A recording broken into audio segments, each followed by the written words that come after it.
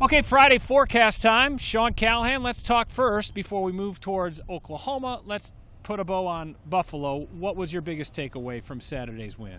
Just a gritty performance for a lot of reasons. Number one, Adrian Martinez, he was pressured 14 of 24 pass dropbacks. Just pure individual efforts to make it happen. The 71-yard run and the deep shots that he connected on in the game. We saw 4 plays in that game last year, Andy, that were bigger plays than Nebraska had all of 2020. So 4 plays in Saturday's game that were bigger than any plays in 2020. Ago. That's amazing. I mean, when you look at the runs and the 3 pass plays. Well, we talk about it before the game, as we do every week before game time on Facebook Live, and it's interesting that you had mentioned that home runs were going to be the key. Get away from the singles. Let's hit home runs. They're going to need home runs against Oklahoma. Yeah, you're not going to beat a quality opponent like Oklahoma with just little chunks. I mean, you have to hit on a couple deep shots, and that's Samori Torre. That's whoever your tight ends, if those guys are going to be back. Right. Oliver Martin. The running backs have to hit those, quote, base runs to open up more things down the field. So much more of Scott Frost's offense has to be there. And let's face it, the offensive line. Through 3 games, there's a lot to be desired there in terms of just their ability to execute on those base run plays, and then their ability to protect Martinez, who, against the 2 FBS teams Nebraska's faced, was hurried over 50% of his dropbacks in both those games. Yeah, Scott Frost saying Monday that it's not just the offensive line in terms of the run game. It's not just the running backs. It's the wide receivers. It's the tight ends. It's the whole unit working together.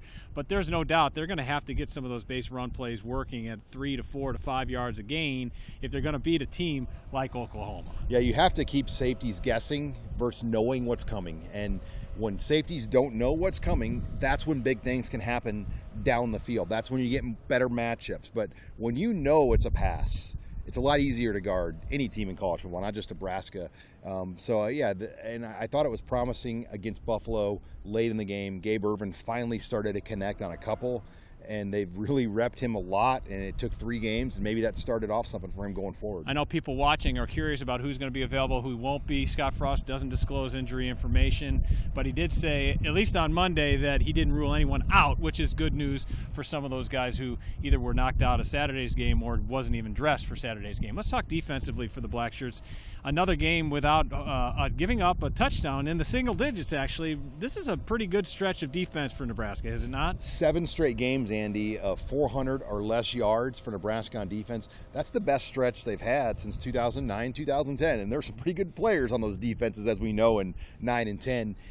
You look at the points. 6 straight quarters now, Andy, without a touchdown for Nebraska's defense. So it's arguably as good of a stretch of defense as we've seen under Nebraska since Scott Frost has been here. That being said, they're going to be tested mightily on Saturday. Oklahoma with 116 points through 2 games. That's the second most in the nation. Yeah, and you know what you're getting. And I think as a team, that should have you locked in all week, that you are going to play arguably one of the top 2 or 3 offenses in the country, led by maybe one of the best offensive head coaches in the country in Lincoln Riley, and a guy that was favored to win the Heisman on a lot of people's boards, Spencer Rattler. So that has to have your focus and preparation locked in right there when you see that. Yeah, Lincoln Riley, 5th season, his career record 47-8. I want to ask you about the rivalry because obviously that's a huge storyline, the 50th anniversary of the game of the century. How big of a deal is it for the current players, or is this game more for the older folks like me to look at an old rivalry like this? It's more for the older folks. I mean, you heard Ben Stilley, who's not a young guy. He's a 6-year senior. You said he was 13 years old the last time these teams played in the Big 12 championship game in 2011. I can't get these conferences right, off. I know. Soon to be SEC, right? I was like, how does this feel to know that this is going to be an SEC versus Big 10 game in a couple of years? But I think you're right, Andy. It's more about us old guys talking about what this game means. The players don't know. Right.